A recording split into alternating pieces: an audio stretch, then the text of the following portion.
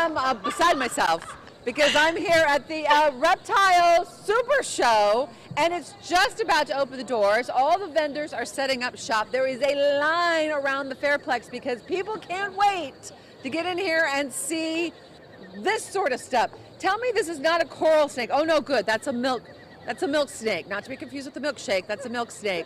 What is your rarest snake that you have here? What would you say it is? What's the thing that everyone's gonna go ooh woo? The blue barons. The blue barons or the king rats. Okay, good. Oh look, it's large tortoises in a box. Tortoises, right? Not turtles, right? Tortoises. Hi guys.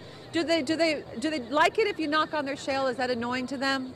You want to more like pet them. You want to just pet them? Yes. Yeah. They can feel you pet them. They can feel it on their shell. Okay, well there you go. Let's see what creepy crawly things are over here, because look, I actually like the presentation at John's Jungle, because John's Jungle kind of feels like the nightclub of snakes. Are you John? I'm John, yeah. Are you John? Because what I feel going on here, there's like some neon signs that they're against a black background. Your snakes are kind of cool, as if snakes can be cool. I guess they are, right? Yeah, they're really cool. Lots of different ball pythons here. This is 144 just ball pythons. You know, I All once was on a story with a whole lot of pythons, and I'm a little shell-shocked from it. Still, do you have a favorite amongst your children here?